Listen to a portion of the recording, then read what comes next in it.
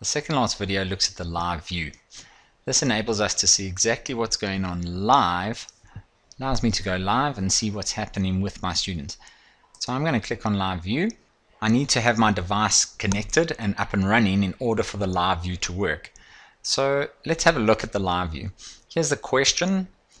It asks one question at a time. It doesn't continue afterwards and go on to the next and the next and the next. Currently, it asks one question at a time. Here is a question. If I'd like to keep this format on the screen, I can do that because this live view you can project. So you can show it to your kids so they can see the questions.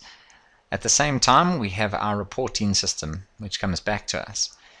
So we have the panel can be hidden. So if we don't want the students to see anybody who's answered or who hasn't answered, you'll do that. But generally we keep it on. And the idea behind it is, here's my class, and I can see who has answered, and everyone in the class can see who's answered. If we want, we can put the answer, and it'll show the answers that the students have chosen. We'll switch it off for now and we'll have a look. And if we want, instead of showing the students' names, we can actually show the live feedback. Let's have a look at the different options that we have. So I'm going to go live.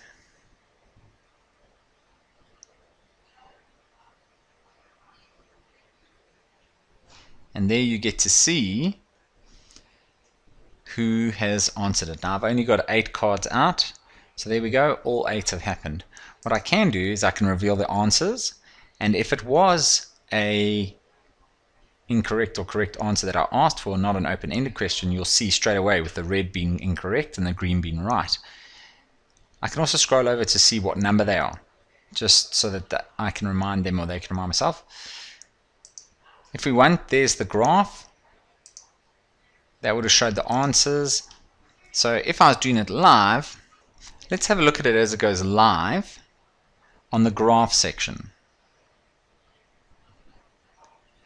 This is a great way to get that instant feedback so you can see where your students are going with this. And again, if I wanted to, I could reveal the answer. This is the live view. Great feedback for the teachers and the students to get them engaged and going.